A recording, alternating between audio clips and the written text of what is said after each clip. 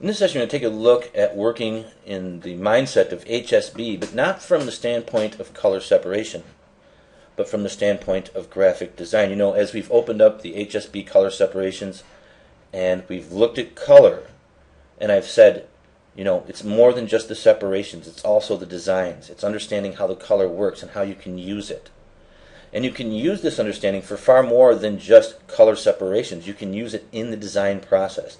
You can give yourself a distinct advantage over your competitors when you understand these things. So in this session, I want to take a look at creating a cool design like we see here, this Think Green t-shirt design with this nice effect in it.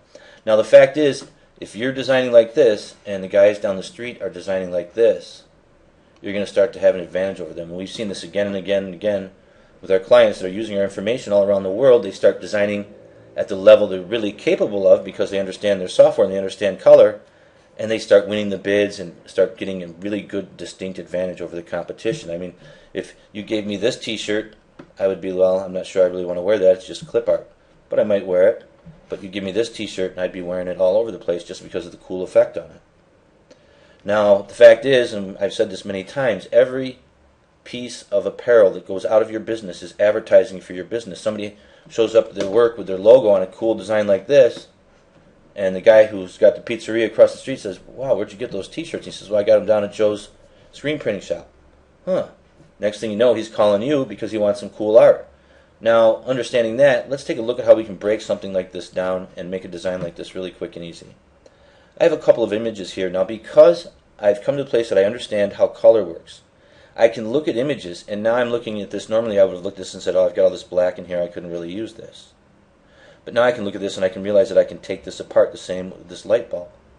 Because once I pull back the brightness or the black, all I've got underneath is the color, and then I can desaturate that and use that as a design asset. Let's take a look how we do this. For example, here, if I want to create a design asset from this, looking at it with the HSB eyes, I know I've got some cool effects in here that I can pull out of here.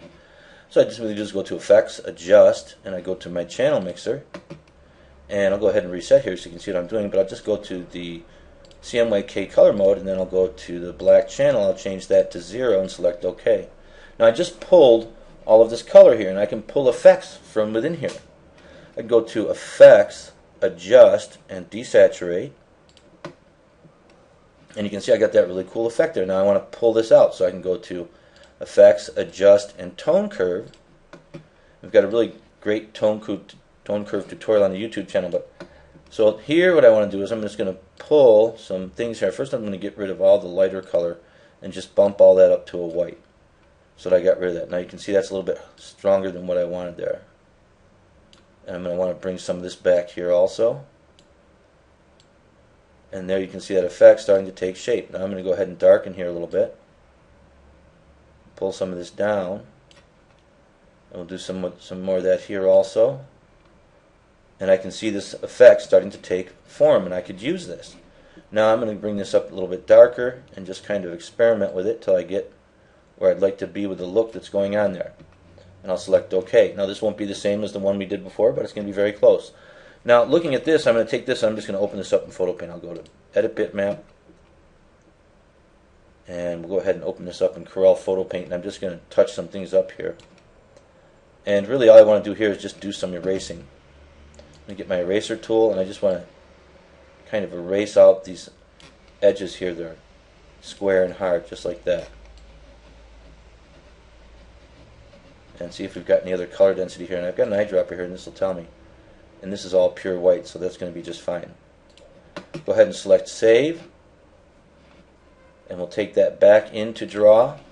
Now this element is set up, and I could make even more adjustments. If I want to go Effects, Adjust, and Tone Curve, and kind of darken that up a little bit for the screen printing process, just go ahead and pull this down here until I get that where I want it, which should be right about there. And I could bring some of this lighter color up to a white, something like that right there, and select OK. Now what I've got is a nice little design asset. Now what I want to do is take this, I'm actually going to convert this to a monochrome bitmap, a perfect monochrome bitmap. I'll use my Simple Steps raster to do that. Go to my Post Steps, and I'll just click on Convert, and I'll get a monochrome bitmap back.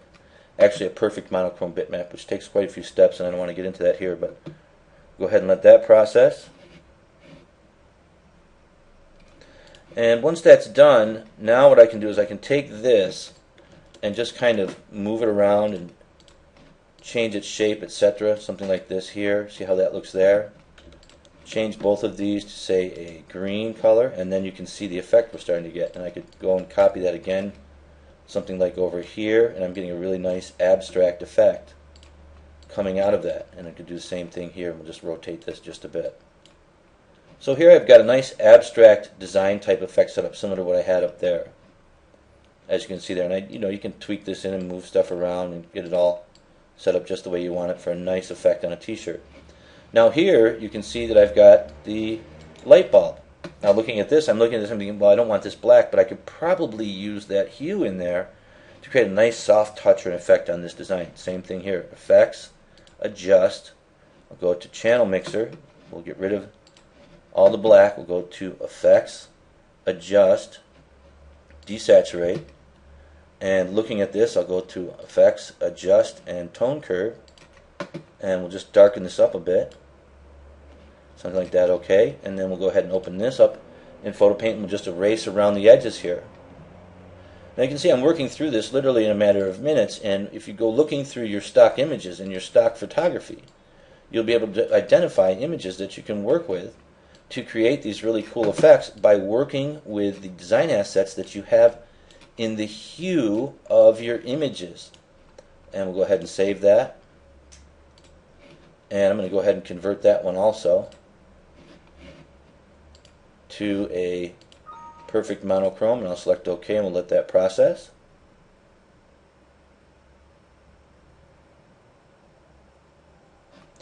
And then I'll just go ahead and bring this down here and set this up right here on top of my green. You can make that a little bit bigger.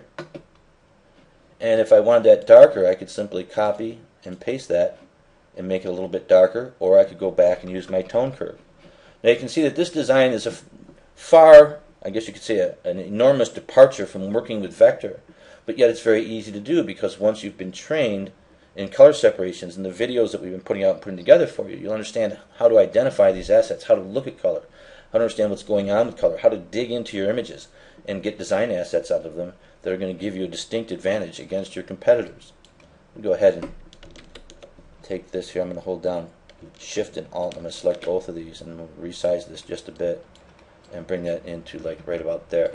Now I could do a lot more tweaking with this. I could copy this, paste this in, start to make really crazy looking effects, something that's really going to pop off in the design. Bring this down here in size a little bit and just kind of put it off over here. Just like little tweaks and adjustments around what's going on with the effects and the design. You can see by bringing that green in there, we're starting to get a really different look by blending that light bulb in. And then I'd simply need to add my text. I could go think, and then I could go green, or what have you, right there, and I could bring this into the design down here, and I'm doing, a really high-end looking abstract type design, literally, just in a matter of minutes here. And we could put this think green over here on top, or make the think a little bit smaller, and the green a little bit bigger. Put that right there, and maybe put this right here in the center. Go ahead and change our font, and I'll go down here with, say, an Arial black, something bolder this time. Maybe that's a little bit bolder than what I want. I want to go up here into my, actually I'll go with Arial and just make that bold, right there. And we could take this and then just kind of duplicate it. And we could take this and just kind of duplicate it here and have the black behind it and maybe make that a white color. See if I got my color palette here. Now if I wanted to make this pop a little more, all I'd need to do then is just go ahead and give this maybe a drop shadow or something like that and make that green. Come over here to my effects. I'll go to my drop shadow and just go ahead and drop a drop shadow here. Change this to normal. We'll change this to green. We'll bring our, and this is actually my drop shadow opacity. I'll bring that up to 100. And I want to change this to green, not gray. And then we can do the same thing here on the T, that's the think here, but I'm going to need to select that first. Just grab that here. get our drop shadow and do the same thing just to make that pop off. Go ahead and bring this out to 100. Change this to a green, etc. And then I could go ahead and change this to normal. And then you can see what I can start to create for a design working with the abstract objects I was able to pull from those images. Now this is not the same design, but you can see how fast I've been able to go through this. And finding some assets like this is pretty easy to do. If you look through your stock art and stuff like that, you'll have some things in there. But there we've got a really wild design and something that's really going to blow away anybody in our market who's just working with simple clip art, etc. And we really want to be able to work with all the advantages that we have available to us through the stock images and the material that we can find for our design assets, including the hue that's inside of the images once you split them and pull them apart. So this is just a quick tutorial. I wanted to show you how you can create a really off-the-wall design like this, literally work in a few minutes, because you understand how to work with hue and some of the training we've been putting forth. We'll go ahead and wrap here, and we'll see you in our next video.